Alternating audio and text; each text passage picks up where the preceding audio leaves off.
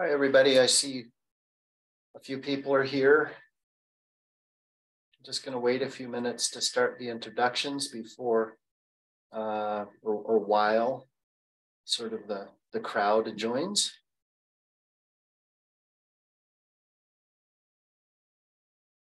Still see a lot of people coming on to the meeting, so it'll just take a few minutes.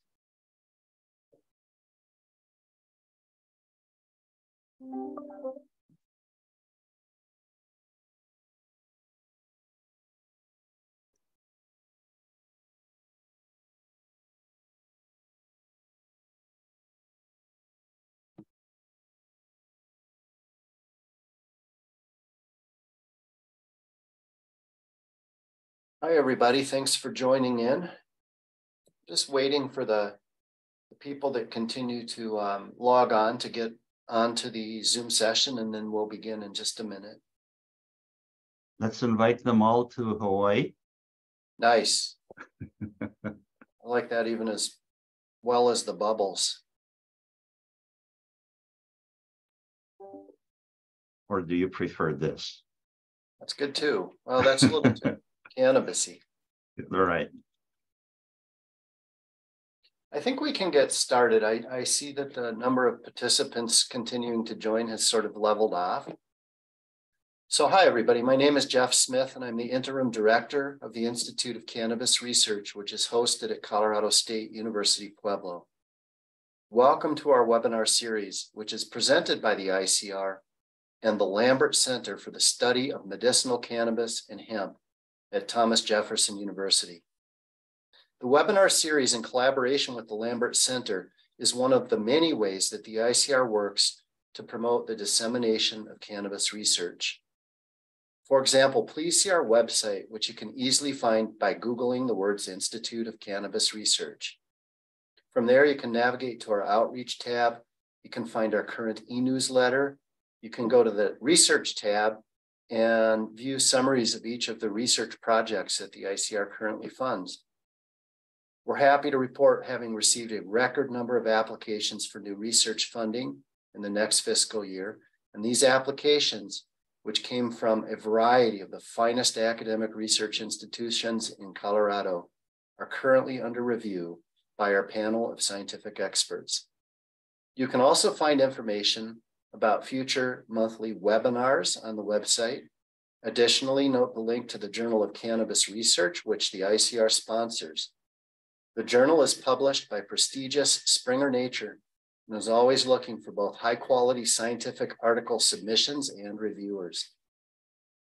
Finally, we'll be hosting the ICR's 7th annual Cannabis Research Conference next August in beautiful Denver, Colorado, and we are very happy to announce a program of a full 3 days of cannabis research will be presented at the conference, including keynote presentations from, among others, Dr. Esther Shohami, who was personally selected to deliver the Meshulam lecture by the father of cannabis research, Dr. Raphael Meshulam. He made this selection shortly before he passed away this spring. Registration is open, so please find the conference link on our website and register for our conference and come learn about the very best current cannabis science in the world. Additional information about the ICR is also available on our website, so please visit us. Okay, before we get started with the presentation, I'd like to just mention some logistical items for the webinar. The presentation will be followed by a short question and answer period. To ask a question, please do so using the Q&A feature in the Zoom toolbar. You can enter questions at any time during the presentation. We will address as many questions as time allows at the end of the hour. Second, please reserve the chat function in Zoom for technical issues and questions about technical issues. Both the Q&A and chat functions are in the toolbar on your Zoom screen. It's now my pleasure to introduce my colleague, Ruth Charbonneau, the Associate Director of the Lambert Center, who will be introducing today's presenter and moderating the webinar. Thank you, Dr. Smith. I'm pleased today that we have Reinhold Penner, MD, PhD. He is a world-renowned ion channel expert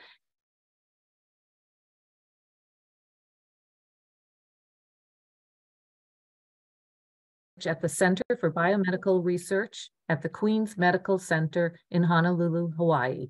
Prior to joining the Queen's Medical Center in 1997, Dr. Penner worked at the Max-Planck-Institute for Biophysical Chemistry in Germany with Nobel Laureate Erwin Neher. Currently, his group is now involved in drug discovery efforts for a range of ion channels involved in inflammation and immune diseases, pain, diabetes, and cancer. I urge all of you to read his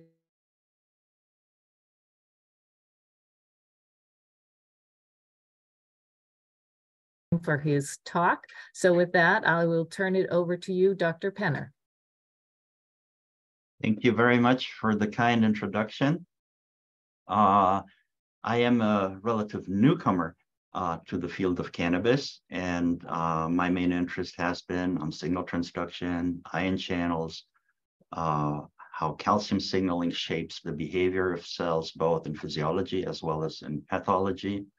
And what I'll try to do today is share some of the data that we have recently acquired using cannabinoids as modulators of calcium signaling and inflammation.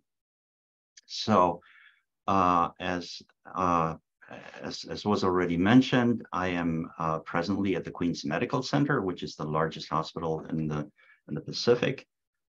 It partners with the University of Hawaii, so I have multiple appointments. I'm a faculty at the University of Hawaii Medical School, as well as the Cancer Center. Right now, I do not have any conflicts to disclose other than some of the data that I'm presenting have been filed for patent protection by our institution. So, as I mentioned, we are coming from Hawaii, and living on an island really exposes us to a number of interesting natural environments. These include palm trees. The areca palm, for example, is very abundant on our islands. In fact, one of these areca palms is in my backyard. And we are studying some of the molecules contained in these betel nuts. These are coming from the areca palm, and we have looked at their ability to induce oral cancer. We have also looked at ways to combat cancer, to develop anti-cancer drugs, which we find in the ocean right next to our beaches, where we have discovered soft corals that contain molecules called ricin A, which have important function in stroke, cancer, and kidney disease. Finally, we have also studied some molecules that came from a marine sponge, sclerodyl, which inhibits an ion channel called TRPM2, which is very important for neurodegeneration and atherosclerosis. But today, I will be talking about cannabis, and this is our most recent endeavor. Cannabis, as you know, is an interesting plant that contains a number of molecules, cannabinoids, as well as other molecules. And they work in multiple ways. They regulate inflammation, pain, cancer, and kidney disease. And in our lab, we are interested in trying to understand how cannabis may work in these diseases. And these are the focus points that we are pursuing here. We are trying to essentially mimic the plant or molecules within the plant, but make them available for medical or pharmaceutical use, which is much more defined than, say, a plant extract. And the main indications that we are pursuing are cancer, autoimmune disorders, pain, neurodegeneration, and kidney disease. And all of these diseases are so varied, and people are sometimes wondering, is it really true that cannabis can affect all of these diseases and be good for all of them? And I think that one of the answers, or one possible connection between all of them, is that most of the human diseases really have a component that relates to inflammation. And so inflammation is a process that is physiologically very important because our immune system needs to combat external stimuli that can have adverse effects, allergic reactions, infections, burns, wounds, chemicals that we're exposed to. And this leads to a very well-defined and orchestrated play of both innate and immune and adaptive immune system cells to try and fix the problem. And this involves the activation of mast cells, the activation of PMNs, of lymphocytes, monocytes, macrophages, etc. This is a well-orchestrated process that hopefully will remedy the insult that was experienced. Unfortunately, in many cases, this acute inflammation cannot be resolved because it's either too much or because the immune system derails a little bit, and this leads to the persistent activation and chronic inflammation. And this chronic inflammation now plays an important role in practically all disease manifestations in humans. These can be cardiovascular or neurological, they can be cancer, they can be arthritis, autoimmune, etc. And because these immune cells are so important, one of the goals of our lab is to try and understand how they function and how they actually produce the signaling molecules that make them interact with each other and create the inflammatory response. And the most important part of this in many immune cells is that they use calcium signaling as a pathway to be activated and produce the responses that they need in order to create both acute but also chronic inflammation. So when we are looking at an immune cell, one has to consider that calcium outside is very high. It's at 1 millimolar physiologically, and the calcium inside the cell is fairly low at 0.1 micromolar. And that creates a 10,000-fold gradient for calcium trying to get into the cell because of the large chemical gradient that is 10,000-fold. And it can normally not penetrate the plasma membrane, but it might be activated if ion channels open. And these ion channels can be receptor operated or voltage operated or second messenger operated or even store operated. And this is where our lab has its interest in. We are interested in understanding how ion channels function to regulate intracellular calcium to activate a number of processes that are critical for immune cell function.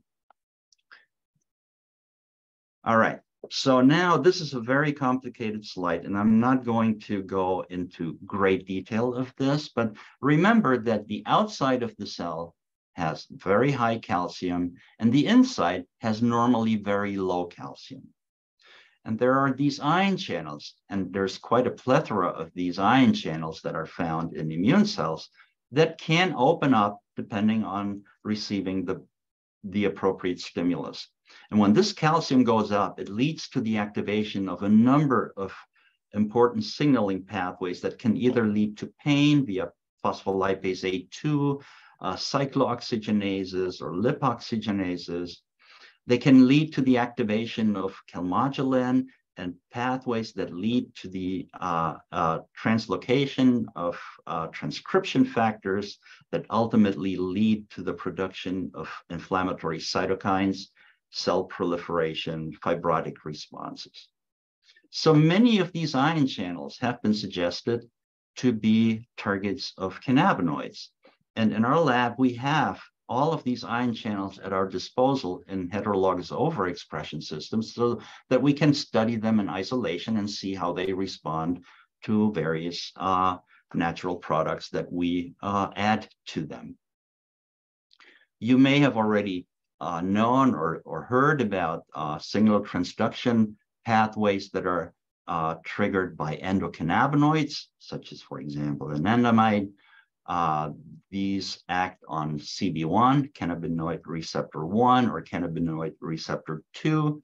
There's also serotonin receptors, and these mostly signal through G proteins to activate adenylate cyclases, which then lead to the activation of kinases such as protein kinase C or inhibition of kinases like protein kinase A.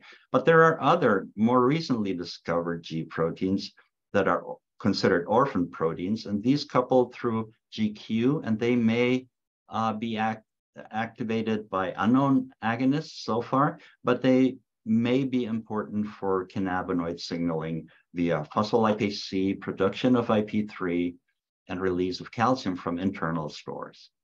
Now, one of the mechanisms that I would like you to focus on is this one. And this mechanism is really very close and dear to my lab's heart, because this is the mechanism that was discovered in my lab, and that is the so-called store-operated calcium entry mechanism via channels that are activated by the release of calcium from internal stores. So we coined the term CRAC channels, or calcium release activated calcium channels. These channels are activated when the endoplasmic reticulum is releasing calcium, and this can be through mechanisms like IP3 production, which then triggers these so-called calcium sensors, STIM1 and STIM2. So these normally, if the ER is full, will bind calcium and remain inactive. But if the calcium leaves, this calcium disappears from the binding site of these molecules, and then they couple to these channels in the plasma membrane to let a lot of calcium into the cell and trigger the immune response. Once that is accomplished, this calcium then can lead to the activation of calmodulin, calcineurin, which is a calcium-dependent phosphatase, and that leads to the translocation of the nuclear factor for activated T cells, which then triggers the production of cytokines such as IL-2 and cell proliferation. This mechanism, interestingly enough, has not really been studied in the context of cannabinoids. So we said, how could this be? How can this very important mechanism for inflammation not have been studied? Well, good for us, because when we did this and we obtained some interesting data that I'm going to present to you, that led to a very nice grant that we received from the NIH to study this particular mechanism, as well as the others that are depicted here. So the way we do this is we either use phenotype-based screening systems. So these are, for example, mast cells or T cells or B cells or monocytes or macrophages or microglia or any other immune cells that are relevant for the immune response, the inflammatory immune response. And alternatively, we can also use heterologous expression system, where we selectively express ion channels, like, for example, the TRP channels that you see named here, TRPM3, TRPM7, TRPM8, etc.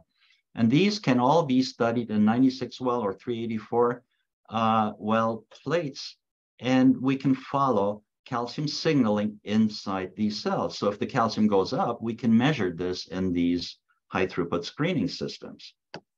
And let me show you what this looks like. So these are traces that we obtain with a calcium indicator. So we use a cell, in this case, these are T cells that we load with a calcium indicator dye, and then we stimulate them. And then in some cases, or in most cases, we see an increase in calcium if we use the appropriate stimulus.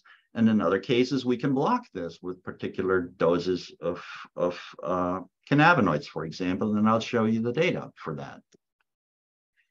So when we're studying cannabis, obviously the major class of molecules found in cannabis sativa are natural cannabinoids that are present in the plant in the raw form of CBGA, which is the mother of all cannabinoids, which can then be processed by various enzymes within the plant to produce molecules like THCA, CBDA, or CBCA. And these molecules in the raw form are all non-psychoactive. These molecules are present just in the plant as it is. But once they are heated, so if you smoke them or if you heat them by baking a brownie or something like that, they will lose this acidic portion that is attached to them in THCA, and then will then what we call decarboxylate and produce molecules like THC, CBD, CBC, etc.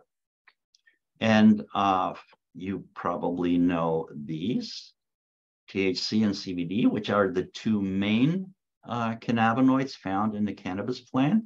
But all of these are found to some small degrees in the cannabis plant. And if you age it, you obtain these, and you can also obtain molecules that are metabolized in the body. I'm not going to go into those, but these are the main, major, and minor cannabinoids that we wanted to study. But there are other molecules in cannabis that we are also planning to study. And we're not planning to study them just by themselves, but also possibly in combination, because there's this idea of the effect that the plant in some is more effective than the individual molecules. And we are planning to use all of these. And the first part of our study, which is fairly fresh, we have concentrated on the cannabinoids, but we are also planning to test terpenes, flavonoids, and lignans that are found in these plants. And we do this by using, for example, the phenotypic screens that I already alluded to, where we measure calcium signaling in mast cells, lymphocytes, neutrophils, monocytes, microglia, and fibroblasts.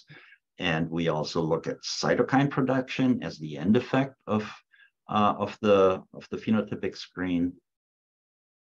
And once we see that there is an effect, we obviously need to find out, well, what is the mechanism that is engaged that is affected by these cannabinoids? And these can be receptors or G proteins. They can be receptor-operated ion channels, second messenger-operated channels, store-operated channels, as the ones that I have explained to you a minute ago, as well as voltage-operated channels. It could also impinge on plasma membrane calcium ATPases, which regulate the removal of calcium from the cytosol into the extracellular space. So in order to study this, we really have to actually get the plant material or the compounds. And that is not so easy because you have to get a permit. So for us, we have to get from the state of Hawaii a license to study controlled substances at Schedule 1. We also, once we have the state license, we have to apply for the DEA license to do this. And once we have that, we can go to the University of Mississippi and get the NIDA approved plant material. So we got all of the plant samples that they have available in different combinations of different amounts of THC and CBD, as well as potentially other cannabinoids. And then luckily we can also have Hawaii hemp, which is free to study because hemp is legal as long as it doesn't have enough THC to make it illegal. And then we can start our experiments. And here's the first experiment. So from NIDA, we have obtained these raw plant material. And what we did is we produced an extract of a plant that was high in THC. So this is the plant material that someone would get in order to get a high to experience cannabis psychoactive effects, for example. And when we make this extract, we can analyze what's in it. So we have an HPLC system, so we can analyze any and all cannabinoids and find out how much of CBD is in this extract and how much THC is in it. And when we are using this extract at 25 micrograms per ml, we know that the CBD concentration is fairly low, 1 micromolar, and THC is fairly high, 17 micromolar. And what we then can do is we can do an experiment and want to see, okay, so what happens when we apply the extract or the equivalent amount of CBD or the equivalent amount of THC, as well as a positive control, gadolinium. And what you can see in this experiment is we apply first the compound of interest, and then we just wait for 3 minutes and apply thapsigargan. Thapsigargan is a molecule that will cause depletion of calcium from the intracellular store. And when that happens, remember, STIM1 and STIM2 will lose the calcium that is bound to them. This will activate the CRAC channels in the plasma membrane, and then you will see this large increase in calcium coming from the outside over some 10 minutes or so. And you can see this is a large calcium signal. This will lead to the activation of T cells. When we then deprive the extracellular environment of calcium by adding EGTA, we can actually bring the calcium back down to baseline levels because there's no further calcium that can go into the cell. So this confirms that this is indeed calcium influx that is induced by the emptying of stores with thapsigargan. So let's see what happens with the positive control. So gadolinium, we know that gadolinium is not a drug, but it is a molecule, a tool for us to demonstrate that at 1 micromolar, this response is really due to the activation of store-operated calcium entry. And you can see the green trace, even at rest, there's already a decrease in calcium because there's a basal turnover of calcium. And then when we admit calcium, under these experimental conditions, there's no store-operated calcium anymore because gadolinium blocked it. But look at the THC extract. It is also very potent in suppressing this response. So for the first time, we were ecstatic when we saw, oh, wow, store-operated calcium entry that nobody had looked at before seems to be inhibited by the THC extract. Now, what about CBD and THC, or the combination of both, which we know is present in this extract? And you can see that CBD, that's the orange trace here in the back, you can hardly see it because it's right like the control. So CBD at 1 micromolar has no effect. This is THC. THC also has no effect. And this is the combination of CBD and THC, and you see it's a minor effect. So there must be something else that causes this effect. And then we said, okay, so let's try another extract. How about a CBD-rich, a hemp extract? Oh, I forgot to mention.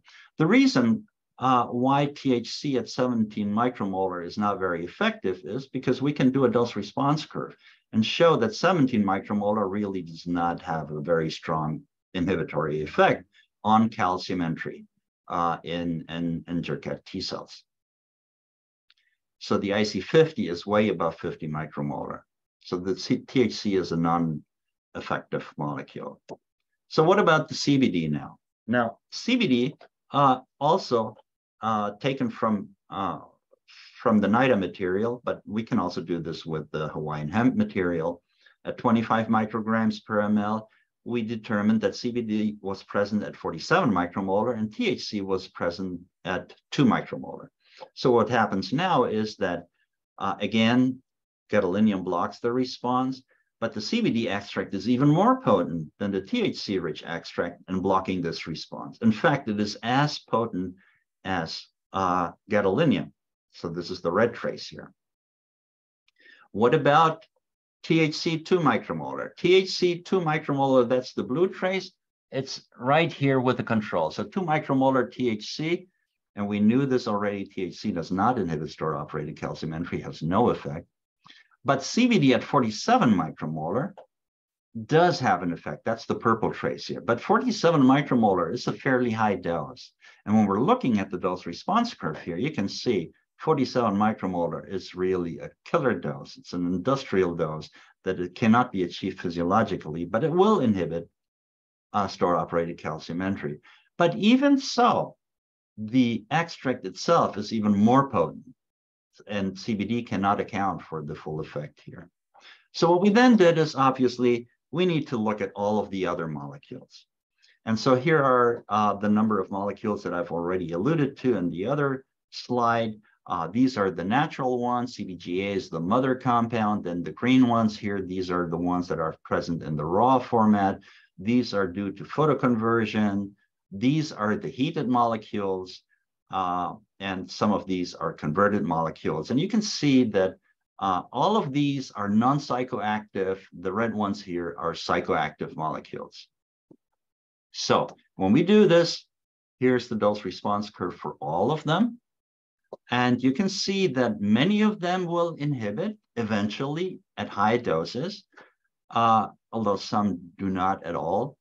But you can see that, that there are the acidic ones, which we typically represent by the blue trace, and CBD, the orange trace. So this is the decarboxylated version, 7.4 micromolar, 4.2 micromolar. This is not a very strong inhibitor. These are the most potent ones.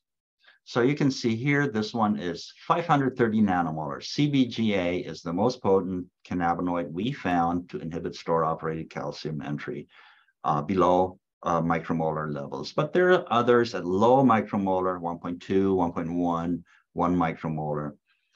But in all cases, if you look at the blue versus the orange, so the blue is the acidic version, the orange is the decarboxylated version. In all cases, decarboxylation causes the cannabinoid to lose its potency. All right, so now we wanted to find out what is happening when we combine these molecules. Now, combining these molecules is really interesting, and one can use a method that is called isobolographic analysis. The way this works is we essentially take the dose response curves of each and every cannabinoid and then determine what is the IC50. Remember, for CBGA, the concentration is 530 nanomolar or 0.53 micromolar, right here. That's the IC50 for CBGA. If we go lower, IC40, IC30, IC20, or IC10, you can see that lower doses will cause a lower efficacy. So this is the IC30, this is the IC10. And then we can plot this against, for example, CBD. Now, CBD, remember, had 7.4 micromolar efficacy, IC50. And this is, sorry. And we can now plot the different doses against each other so that the total inhibitory effect should add up to IC50, IC10 plus IC40, also IC50 of the two molecules. So if we combine the different IC values to expect an IC50 or an inhibitory concentration of 50%, that should give us a linear response for all of them, because the combination is expected to produce 50% inhibition. And many of the molecules, including CBD, if we mix them at different ratios, really produce a linear response as predicted if they were added, if they were just acting independently of each other and inhibiting their portion of the store-operated calcium entry. But in some molecules, we see that the combination is more potent than the expected linear effect that we would expect, for example, from IC30 of CBGA plus IC20 plus, in this case, THCA. And you can see that if we put this together, we will see a nice synergy in the inhibition, or what we call an entourage effect. It's not a strong effect, but it is clearly visible. In other cases, actually, they inhibit each other. So one really has to pay attention to the molecules that one administers and that are present in different plant versions. So we now did the IC50s for all of these molecules, and not just in lymphocytes, but we did this in mast cells. These are human mast cells, and rat mast cells, in 2 types of human monocytes, as well as HEC293 cells, which is a human embryonic kidney cell line. All of these cells do have store-operated calcium entry, But you can see there are quite dramatic differences in the efficacy of molecules to inhibit store-operated calcium entry. So remember, CBGA has 0.5, 0.53 efficacy in Jurkat cells. It is also very potent in LUVA cells or mast cells. Here's another molecule, CBNA, very potent in Jurkats, but is not potent in LUVAs at all. And so on. And so the two cell lines that we observe the strongest effects are mast cells and T cells. And this is shown here in the radar plot. And you can see that the more potent efficacy around submicromolar levels or low micromolar levels are in the Jurkat cells and in the LUVA cells. And these are the molecules that we have obtained as the most potent ones: CBGA, CBGVA, CBDA, CBNA, and THCA. Now, because all of these molecules have some degree of specificity, look at these interesting ones. So, for example, CBDV is highly, highly potent, 0.2 micromolar, 200 nanomolar IC50 in the mast cells. It is not effective, it's not very effective in the lymphocytes. And the same is true for delta-9 THC. So these two have an interesting selectivity for mast cells. Here we have some that are at 1 micromolar Jurkats or lymphocytes, but not effective in any of the others. Or this one here, 1.1, and the rest are not very effective at all. So this allows us to selectively target certain immune cells or combine them to target maybe more than one immune cell. And we are studying other immune cells to see what is the actual pattern of inflammatory immune response efficacy of the various cannabinoids, and how can we combine them in order to target different disease states. But why is that? Why is it that some cells can be inhibited, whereas others cannot be inhibited, even though they all experience this particular type of response, namely store-operated calcium entry? Now, store-operated calcium entry, remember, is triggered by the production of IP3, which will then lead to the release of calcium from the ER, which then leads to the activation of these two sensors. So there's two sensors that then can lead to the activation of the CRAC channels. But there's not just one CRAC channel. There are actually 3 proteins that code for store-operated calcium entry channels. And these are RI1, RI2, and RI3. And they can assemble into monomeric channels. So 6 of these subunits can produce 1 CRAC channel of RI1. These can produce RI2 channels, and these can produce RI3 channels. But making things more complicated and more flexible, actually, these also can produce heteromeric channels. And this may explain why some cells are more susceptible than others in responding to cannabinoid inhibition. So we're presently trying to dissect which particular proteins are inhibited by the various cannabinoids, which can then hopefully account for the effect that we observe. Now, we also want to know what is the true activation mechanism. Remember, these are the CRAC channels that we're activating, and we can measure them. We don't really have to rely on the indirect measurement of calcium. We can actually inject IP3 into the cells without a stimulus that is otherwise, by using a patch clamp, an electrophysiological needle. So IP3 goes into the cell, releases the calcium. This then leads to the activation of an inward current, and this inward current is carried by calcium ions. You can see this is the current that we activate in response to IP3 or store depletion. And then at this point in time, we apply CBGA to the outside.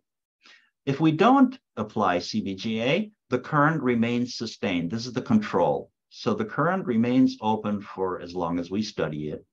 But when we apply CBGA at increasing concentrations, here's 0.3 micromolar, This is 1 micromolar, 3 micromolar, and 10 micromolar. So there's a dose-dependent inhibition of this so-called CRAC current. And this is the dose response curve. So we can demonstrate that 1.3 micromolar of CBGA will block this particular CRAC current. So we decided, okay, so does it have to be applied outside, or does it block the channel from the inside?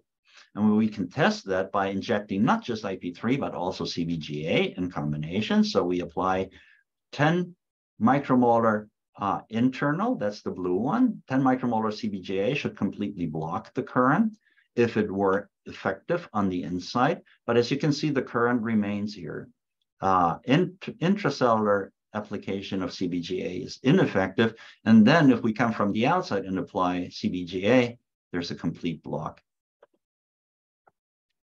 All right, so now we have determined that actually it is the ion channels that are blocked from the outside. And we then wanted to know, okay, so let's produce another nice figure where we show that this really leads to the activation, to the inhibition of NFAT. NFAT is the nuclear factor for activated T cells that translocates into the cytosol. And we have a system, we have a cell line that gives us a reporter assay to measure the NFAT activation. And to our great dismay and disappointment, none of the cannabinoids really had a major impact on the translocation of NFAT. We were totally frustrated by this. And I think that many of you who do these types of experiments have your own frustration with your own experiments that you predicted should work, but then eventually do not work. And we need to figure out, well, why does this not work in a system where we're measuring this NFAT translocation? Well, the experiment has to be done differently. It cannot be done within a couple of minutes. We need to measure NFAT over 24 hours in order to detect it. So this has to be done in tissue culture and in medium. Now, medium typically has its issues. And if you're looking at 24 hours, the molecule might break down in medium, or the cells may metabolize it. But none of that really was the case. We found out, and I'm not going to go into the various assays that we developed in order to do that, but the reason was that we have to use these cells with serum normally. And normally we use serum in our tissue culture at 10%. And if we apply a stimulus, in this case, the stimulus is a PMA ionomycin, which will lead to store depletion plus activation of protein kinase C. This leads to a massive increase in NFAT luciferase activity. So this works really fine. This is due to store-operated calcium entry. And at 10%, there's no effect of CBGA. Even at 5% serum, there is still no effect of CBGA. We really have to go to 1%. And now a CBGA, the same concentration, 5 micromolar, starts to block really nicely. In the absence of serum, there's a complete block. So this is one of the problems that we are, and not just us, are facing presently in this field, because cannabinoids bind to BSA. And we have to then do experiments in the absence of serum right now. And under these conditions, we can show that not just the NFAT is affected, but also IL-2 production. Here you can see the dose-dependent inhibition of IL-2 production by CBGA. And this is done at an IC50 or 4.5 micromolar. So does this also apply to in vivo? And what we try to do is test this out in a system where we know that there's a massive inflammatory response, and that is with cisplatin. So anybody who undergoes cancer treatment and is treated with cisplatin will know that the rate limiting or the disease limiting application of cisplatin is really based on its nephrotoxicity. So it's very toxic to the kidney. And that is in part due to the massive inflammation caused by this molecule. And what you can see here, these are all pro-inflammatory molecules that are released in response to the injection of cisplatin into the peritoneal cavity of a mouse. And what is happening here is there's a massive increase in IL-2 production due to the T cells. There's a massive increase in IgM1, in IL-6, and TNF-alpha. All of the blue bars, you can see there's a significant increase in pro-inflammatory mediators. MCP1, endothelin-1, CXCL10. CRP is not as strongly modulated by cisplatin, but here it is. And interestingly, if we use CBGA, it really inhibits the production of these pro-inflammatory mediators. The red bars show you it brings it back to normal in most cases, here, here, and here. So injecting the molecule into the peritoneal cavity really triggers a response that inhibits the pro-inflammatory effect of cisplatin, and we are hopeful that maybe we can use CBGA in ameliorating the effect of cisplatin. And I don't have the time to go into this. We just published this a couple of weeks ago. CBGA ameliorates inflammation and fibrosis in acute and chronic kidney disease. It's a beautiful study by Sayuri Suzuki in our lab. And I would encourage you to take a look at that paper. It's something that holds great promise for us to see whether that could be something that could be co-applied with, say, cisplatin and ameliorate the kidney toxicity in cancer treatments. So in summary, I have shown to you that cannabinoids inhibit store-operated calcium entry in immune cells. And the mechanism is the block of CRAC channels, store-operated calcium entry channels, in the highest potency by CBGA, but others are also potent, CBNA, THCA, and CBDA. And this causes inhibition of NFAT activation and IL-2 production. So it will reduce the pro-inflammatory cytokine production in T cells and mast cells. The challenge that we're facing is that CBGA binds strongly to serum BSA, and we're working on this by developing appropriate formulations to hopefully improve that situation. We find that there are mild entourage effects. So 8 of the molecules cannabinoids are additive, 4 are supra-additive, and 8 are sub-additive. We think that the significantly different potencies that we observed in various immunocytes may account for the entourage effects that people observe with the whole extract as compared to individual cannabinoids.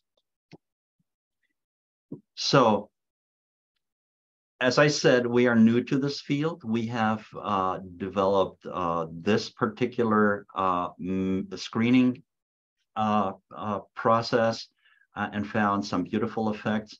In the meantime, we have also done additional molecules, and some of them are active in other molecules, but this will have to wait for maybe another seminar next year. So we're hopeful that if we are continuing to systematically study the effects of all of these cannabinoids and other molecules in combination with them, may lead to a better understanding of how inflammation can be modulated and leveraged to treat human disease. These are the people who have done the work. This is Andrea Fleig, my long-term collaborator in all sorts of ion channels. Malika Fauzi, Sayuri Suzuki, Clay Wakano, John Starkus, Ivana Piljawa, Brandon Johnson, Aaron Cullen, Mahelani, Alex. All of them have contributed different essays to this particular study. And we are working with folks at the University of Bloomington and Indiana, Ken Mackey and Mikhaila Dvorakova on pain models, where we are trying to use these molecules to see whether we can inhibit inflammatory or neuropathic pain. And with this, I thank you for your attention, and I'm open to questions.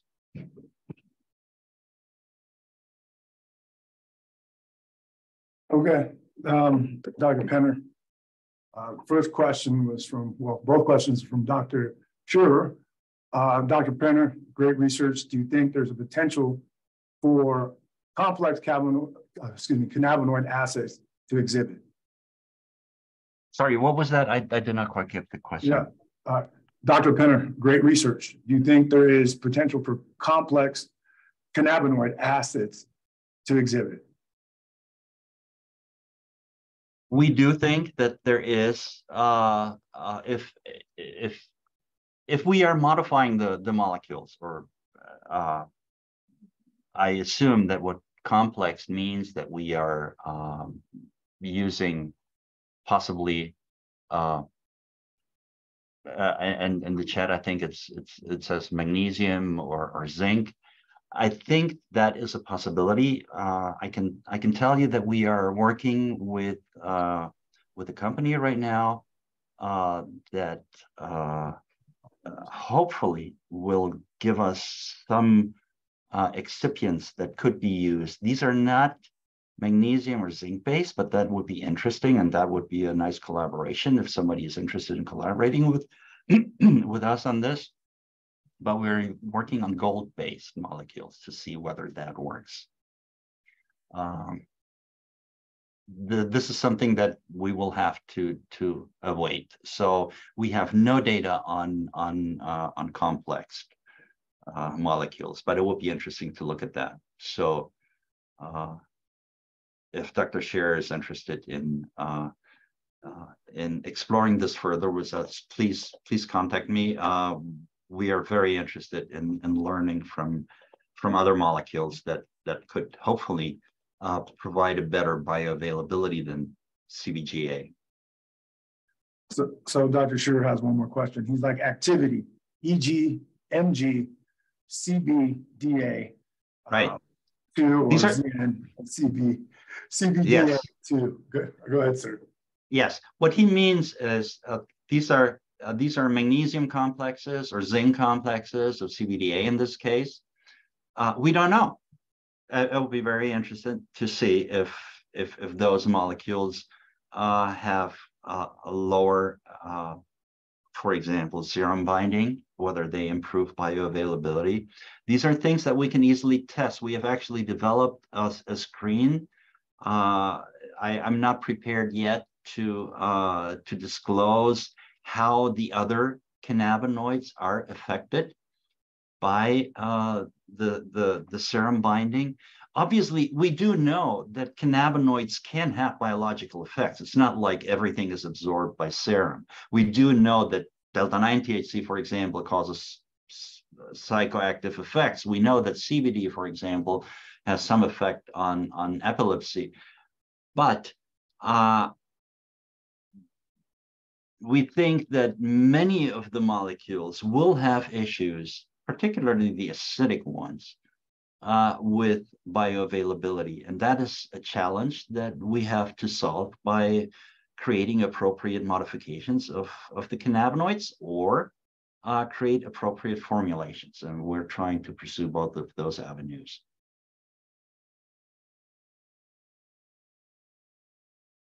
Okay, I guess that concludes it. Thank you, Dr. Penner. You were excellent during this webinar. Really appreciate your service on this, sir.